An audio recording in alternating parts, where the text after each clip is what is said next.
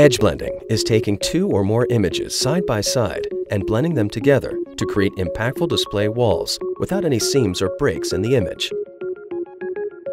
This can be done horizontally, vertically, or in a matrix for larger displays. To do this, you will need projectors with edge blending capability, as well as a display source that can output the appropriate sections of the image to each projector and create content in the correct aspect ratio and resolution.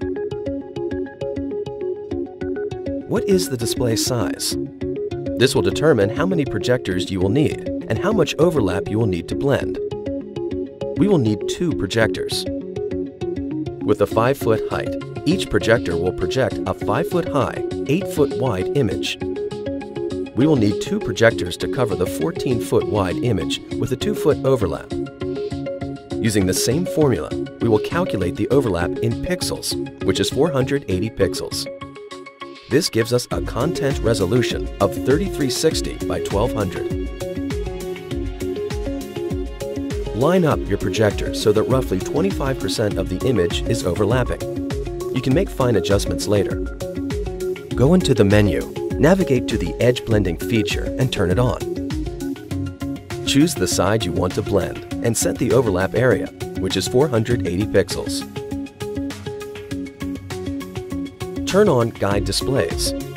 This will help align the projectors and help visualize the overlap area. Use the lens shift knobs at the top of the projector to move the images up, down, left, or right to align the images. Use the lens zoom to adjust the size of the image. By now, the images should be identical size and almost aligned completely.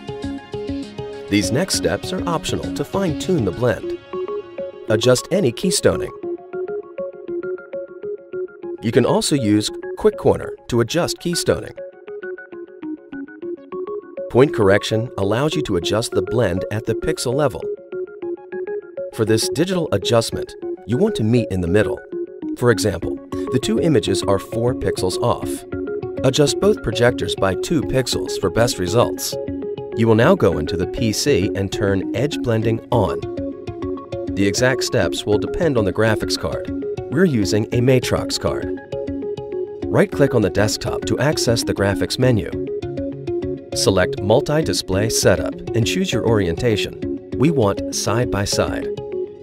Go back to the main menu and choose Edge Overlap and Bezel Management. Choose a display and enter the overlap area, 480 pixels. A test pattern will appear.